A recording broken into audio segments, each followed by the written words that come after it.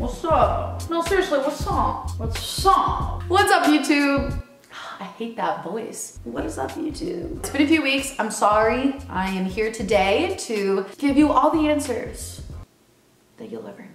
I asked you guys on Twitter to send me any and every question that you've ever had about Darkest Hour, the song, the music video, how it came to be, who it's about. And so I'm gonna answer all those for you today. Let's do it. I'm in my kitchen. When you made Darkest Hour, did you have an idea of what the music video would be like, or did you have a different vision of what could have been the music video? So Darkest Hour was the second song I've ever written, which is important because I've obviously written a lot of poetry in the past. My like stupid, well, they're not stupid. Love yourself, they're great. My poems that I've tweeted out or posted on Tumblr over the years, you know, those old things. So I've always liked to write, but I didn't really understand the construct of writing a song in like verse, bridge, pre, chorus, that kind of thing. And so when we wrote Darkest Hour, I was still so new to it and I didn't really understand the process. And so naturally, me being an oversharer, I just kind of word vomited and everything just kind of came out. And I'm really thankful for that because I was overly honest, brutally honest. And because of that, I was able to create this super vulnerable, super honest song that you all have heard.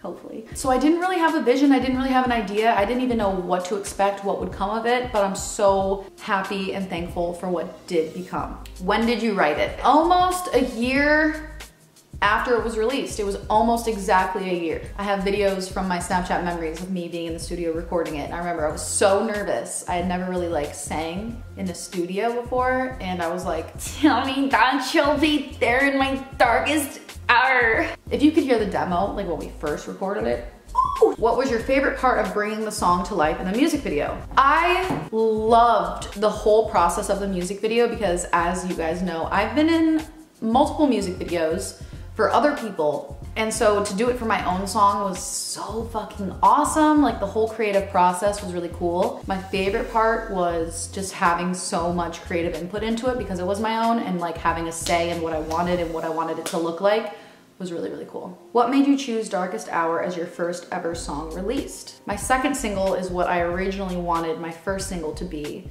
but I'm really glad we went with Darkest Hour. I think it's a really vulnerable and really honest song, which I feel like really fits what I've always been about with my online presence. I've always been really uncomfortably honest when I'm going through anything good, bad, the pretty, the ugly. And so I feel like this was a really smooth transition of like, I'm still me, we're just doing it in a musical way. What was the hardest part about the writing process for Darkest Hour? I think the hardest part was just being vulnerable with someone that I barely knew. I mean, now my writing partner is like, I could literally just walk in and be like, here's my trauma!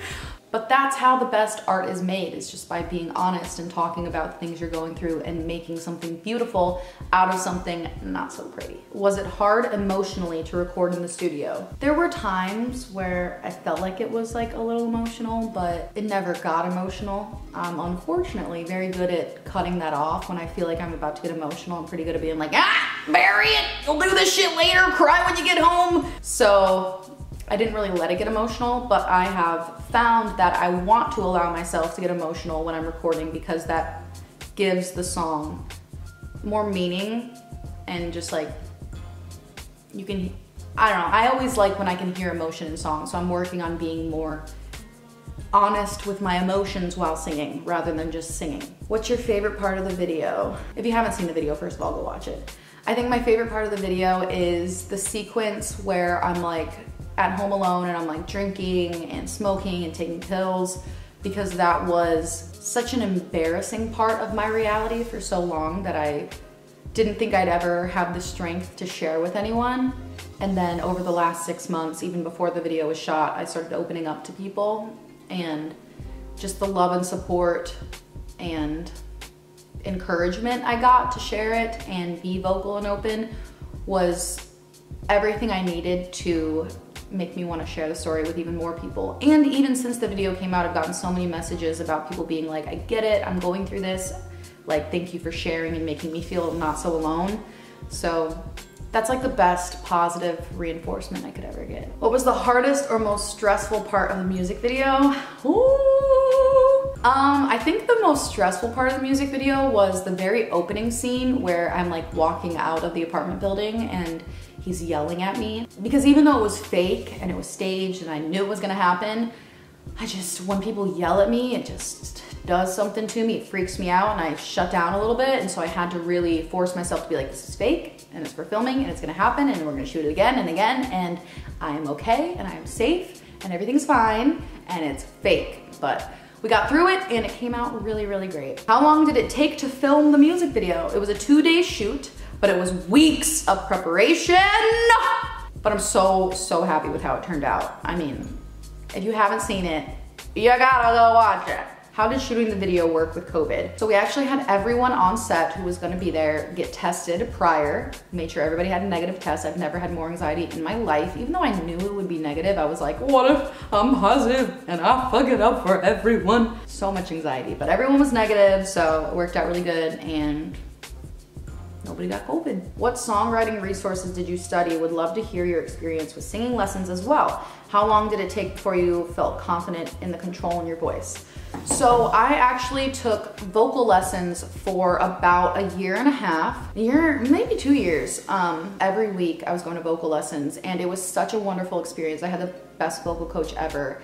And it really taught me a lot, like just about how to get certain sounds, or if you can't hit a note, to just change the vowel.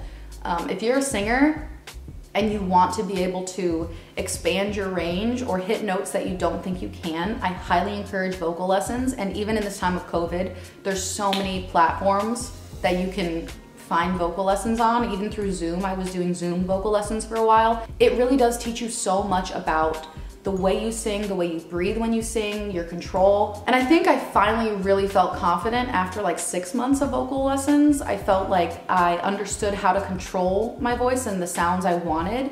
And that's really when I was like, all right, let's fucking do this shit. Like, it's time, beach. What state of mind have you been in lately since Darkest Hour dropped? I felt so good. I think I had so much subconscious weight on my shoulders, just knowing that that was my first single as an artist. And the first single is always so much pressure because that's like your step into the door and that's what people are gonna perceive you as until the next one. And it's kind of like your one shot when you're coming from the YouTube world to be taken seriously. And I couldn't be happier with the response. Like, okay, last question. What kind of mindset would you say you were in when you wrote it?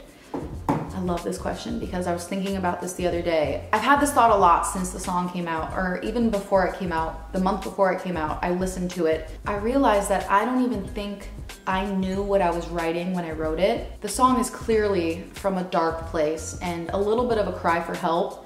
And writing it, I don't think I thought anything was wrong. But like I said also, I've grown so much and I cannot be more thankful. And it's also really beautiful to have that as a little check mark in my life of like, oh man, look back at that and like, look at how far you've come.